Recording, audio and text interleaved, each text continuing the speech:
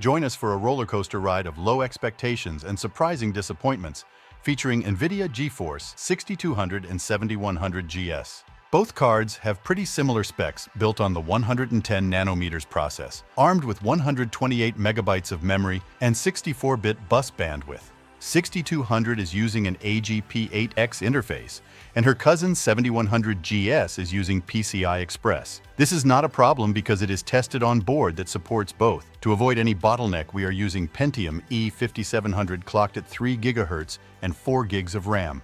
In terms of overclock, the 6200's core leaped from 350 to 391 MHz and memory from 500 to 566 MHz. That's about 12% boost. The 7100 isn't playing around. Core clock from 350 to a whopping 433 MHz and memory from 700 to 833 MHz. That's a solid 20% jump. First up, Half-Life 2 on low settings at 1024 by 768. Classic gaming at classic resolutions. The 7100 edges out with about 10% better performance. In the race through City 17, the 7100 takes the lead. Gordon Freeman would be proud.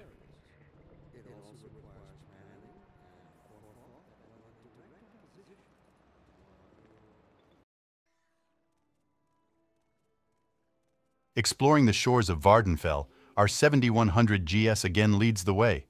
At 1024 by 768 maximum view distance, we can see similar difference in performance as in Half-Life 2, about 10%.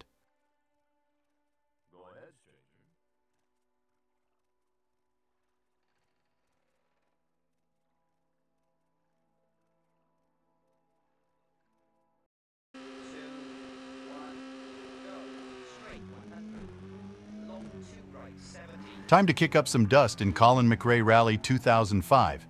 Medium settings at 1024 by 768 resolution. Racing through the stages, the 7100 GS clocks in at an average 32 FPS, while the 6200 trails with 29 FPS.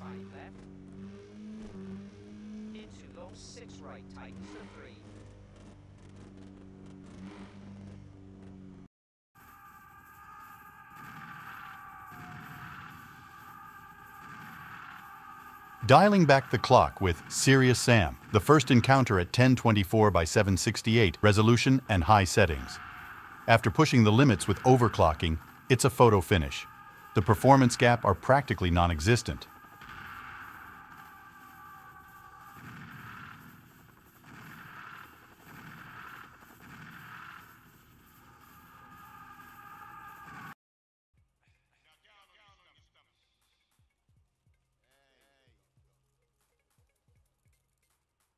Next stop, GTA San Andreas at 1024 by 768, cruising on medium settings.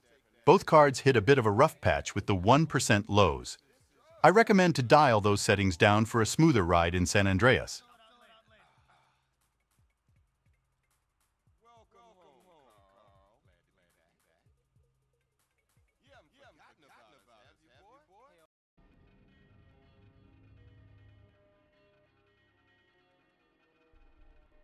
Final Adventure, Tomb Raider Legend from 2006, showcased at 1024 by 768 resolution on low settings.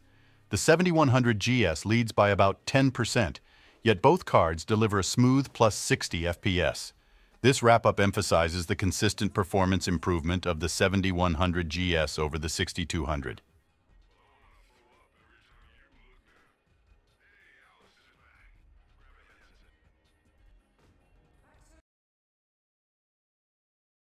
Switching gears to synthetic in 3D Mark 2001, a true test of time and technology. Performance hovers around the GeForce MX 440 level. Yep, that's the throwback league.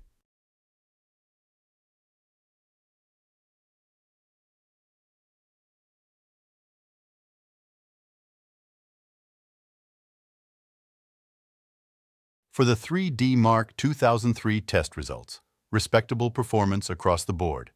Our two contenders are neck and neck.